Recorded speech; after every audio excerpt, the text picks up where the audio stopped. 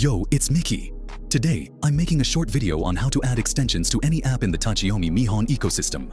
This method works for all forks, including Mihon, Yokai, Aniyomi, and other apps.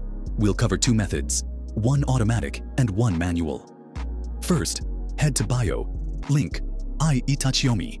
This website has all types of apps you might need, but for now, we're looking for the extension repos website. Click on the first link.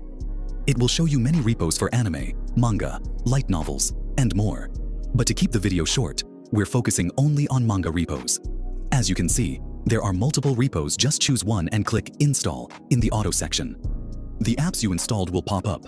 For me, I have many apps, so all of them show up. Just click on the app you have, then add it, like Mihon or Yokai, and you're done. Now you have your sources and you can start reading. See? It's very easy. The same applies to all apps and forks. Just click on Auto Install, select the app, and you're done. For the second method, if, for some reason, the first method didn't work, just long press and copy the URL in the manual section. Then go to Settings, select Browse, then Extension Repo, click on Add, paste the link, then click Add, and you're done. Remember, the same method works for all other apps.